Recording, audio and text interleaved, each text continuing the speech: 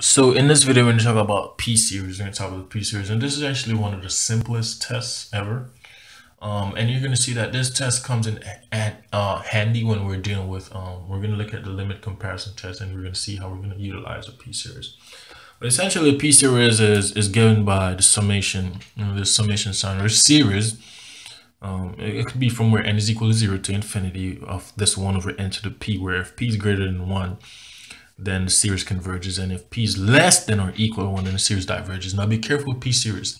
It's the opposite. Okay, so usually we consider p, if p is greater than 1, the series diverges, and p is less than 1, the series converges. No, p-series is the opposite.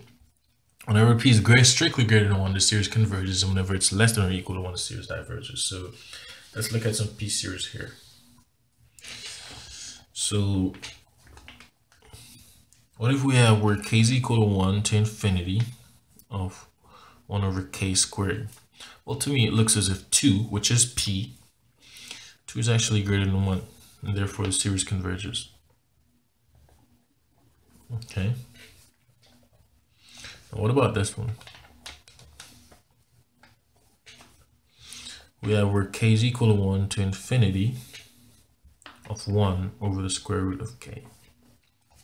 Well, remember, the square root is actually 1/2. And so in this case, 1/2 is actually less than 1. So therefore, series diverges.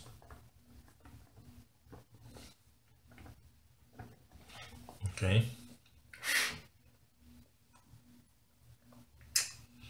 Now what about this one? Let's say n is equal to 1 to infinity of 1 over n cubed. Well, again, in this case, p is equal to 3, which is less than 1. P is equal to 3, which is greater than 1. So therefore, the actual series actually converges. The series actually converges. Okay. Now, what about this one? Maybe we have n is equal to 1 to positive infinity of 1 over n times the square root of n.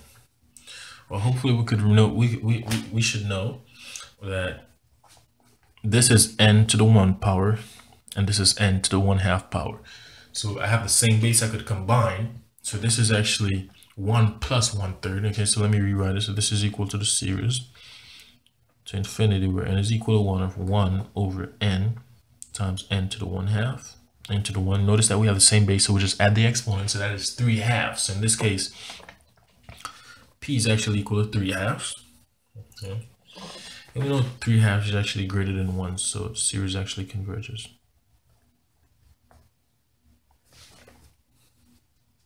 Okay. And what about this one? Where k is equal to 1 to positive infinity of 1 over k to the pi over 3. But in this case, pi over 3 is p. And we know pi is 3.14. If we divide 3.14 by 3, we know we're going to get 1 point something. So we know 1 point something is also strictly greater than 1. So in this case, the series actually converges. Okay. And so that's the general idea behind the p-series. Again, nothing hard. You know, if you want to look at one more, let's see. Let's talk about this one. What is the summation where n is equal to 1 to infinity of 1 over n to the negative 2? Well, in this case, negative 2 is actually less than or equal to 1. In fact, it's just less than 1. Okay, and so therefore we could conclude that the series actually diverges. Okay, so the general gist of p-series, nothing hard. Now, I want to make an important point. Do not confuse a p-series with the geometric series. Okay, that's a common mistake. Notice the difference. A p-series is where we have a sum of 1 over n to the p. This is a p-series. The geometric is where we have actually a number. So maybe we could say this is 1/2 to the k. Notice the difference. Here the exponent is a number. Here the here the base is some arbitrary variable. Here the base is a number.